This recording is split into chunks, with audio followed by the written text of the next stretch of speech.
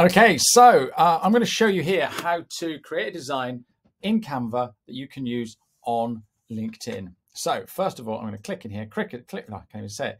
I'm going to click on create a design and click on a presentation. So it brings up the presentation. And so as you can see here, I've got pages along the bottom. So you can just grab hold of anything and just put it in there, okay? Or then you can start putting in your own branding and things like that. So if I go to my, the background, I can actually go in there and choose my brand colors. So this is in my style. This is my color and my branding. So I can go in here and the text, I can also make my branding and create what sort of design I want to. I can go into uploads and I can bring in my logo. I've been doing this for so long. I've got so much stuff in here. There we go. There's my logo. So I can bring that up there and put that in there. Put that down the bottom, maybe. Let's get rid of that. Look, this isn't to show you all about design and stuff like that. So that's page one.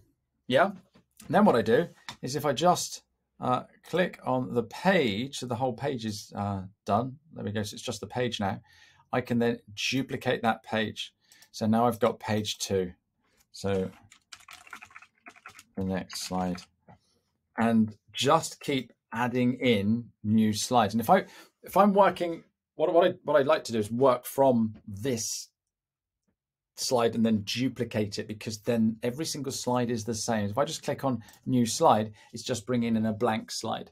Okay, so I want to bring in stuff that I've done before. Now, there's loads of design things that I can show you, but not for this purpose today. So once I've got all my slides, so I've got 3 slides there. Let's just put in here some text. I'm going to call this last slide. And there you go. Very important when you're doing a presentation that you put in your call to action. So let me just put in here. Come on. Call to action. You want to actually have a call to action in here so that people will do something, go somewhere or whatever. So there you go. Let's put in my phone number, for example, 077972267. There you go. So you can actually give me a shout now. All right, so that's all of your slides. Now what I need to do now is give it a title. So I'm going to call this demo for doc post. And then I'm just going to click on share, and I'm going to download this. It comes as a PDF as standard. That's fine. Click on download, and that has now been downloaded. So what I'm going to do next is I'm going to grab hold of the message here, go into Full Cup Coaching and create a post. Now the document post is here, so I'm going to create a document post, choose the file. So that's the demo that I've just done, and call it this is a demo of a post. I've got spell check there. Right, so that's all that done. Click on done.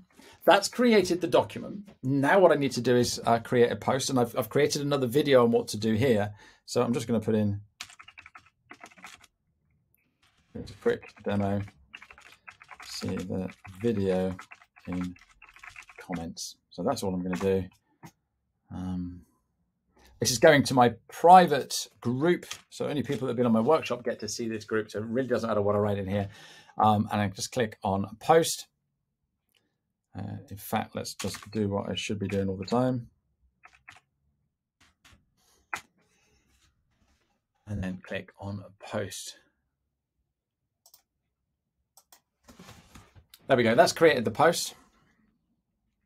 And then we go into here. You can now see each individual slide. And if you want to view it, you can actually now, if you're at the top, you can actually download those slides as well. So if you put on some good information and then some callbacks on the back, so your offer or whatever it is, then that's a great way to do it. So hopefully that has helped. If you've got any questions, please get in touch and check out my other video on uploading a document post.